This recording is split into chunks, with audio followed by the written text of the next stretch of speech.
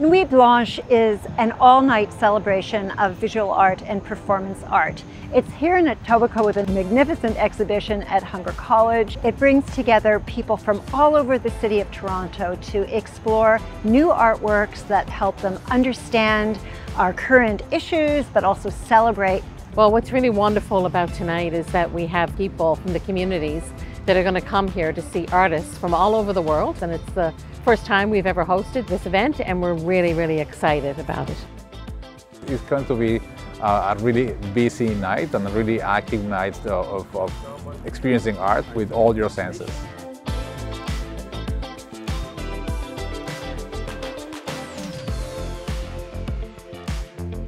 My piece tonight is called Tug. 4 boats are pulling relentlessly on this tree, showing ways in which humanity commodifies nature. The exhibit that we have here is called Trespassing, and it took us over half a year to make 3 beaded camping chairs.